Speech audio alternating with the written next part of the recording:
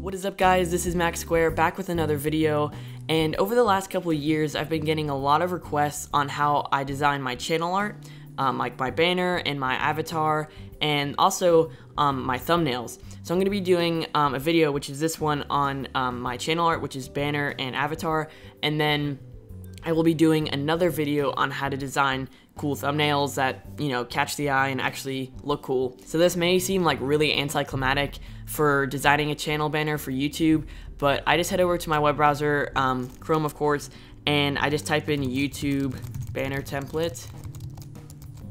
Wow.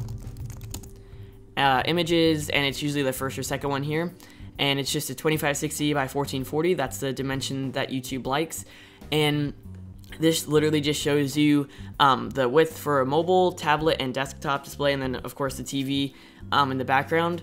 And so what I'll do is I'll drag it onto the desktop like this, and then I can open up Photoshop, and you can use literally anything like Pixelmator, Sketch, Illustrator. Photoshop's just easier with artboards, and I already have templates in there, so it's easier to just duplicate it and keep working.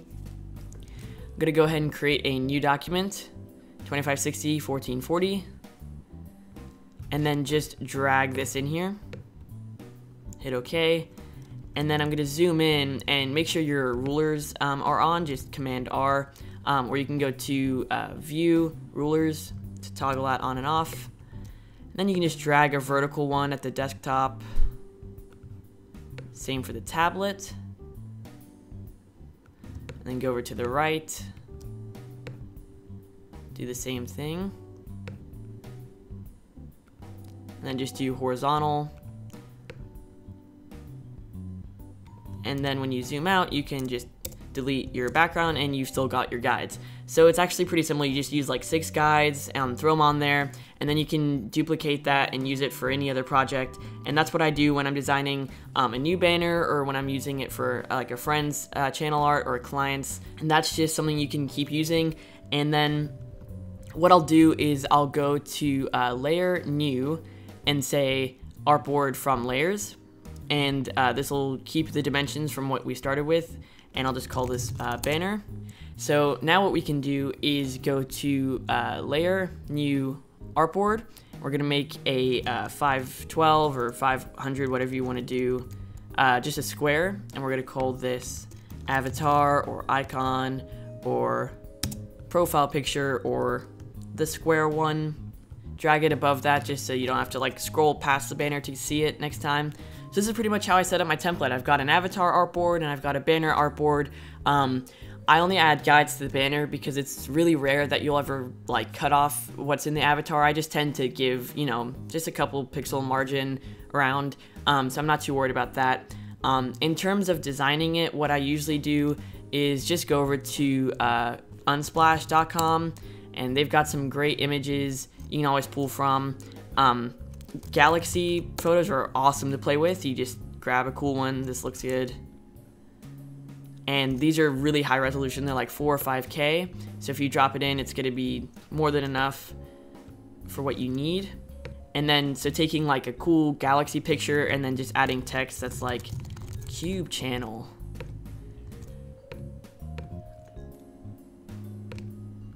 And I can see what it's going to look like just with the square here. And even that looks pretty cool, but I could take that and just set it to overlay blend mode and duplicate that a couple times, maybe just once.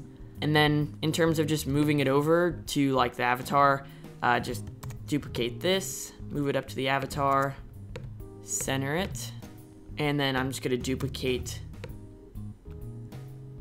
the text, move it over there. And like I said, when I'm looking at the margin, I pretty much just leave a couple pixels around just like a nice border. And if you really want to get technical, you could create like a new shape. Just hit like 512, 512, center it, take out the fill, and then just add like a border. And you could add like, you know, 25 or something. And then if you really want to get to the edge, you know, you could just like make sure that lines up perfectly. If you really want it to be perfect, but for the most part, these pictures are usually pretty small, so people really won't see like a huge difference. You know, you could play with that to get it perfect.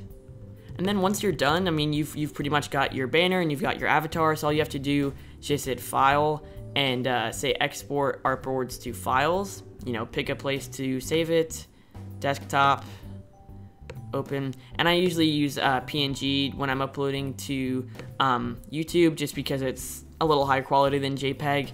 Just run that script or whatever. And you've got your channel art ready to go.